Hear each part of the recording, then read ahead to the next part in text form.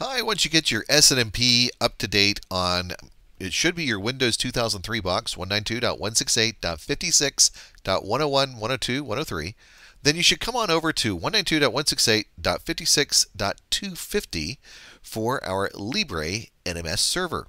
So let's go ahead and add a device there. So we'll choose Devices, Add Device, and then under host name, I'm actually going to put an IP address there.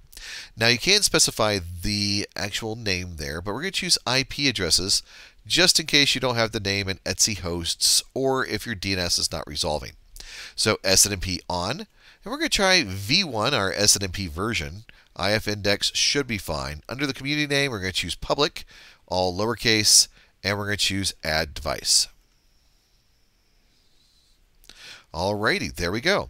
So it says adding the host right over there, device added 101, and it puts it up there, that's 2. So let's go over 102, the same thing there, V1, drop on down, and the public, and choose add device. There we go.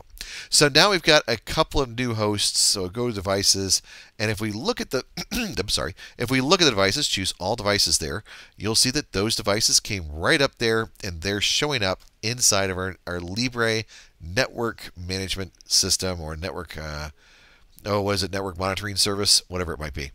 LibreNMS. I hope that this helps, and I look forward to talking to you in the future.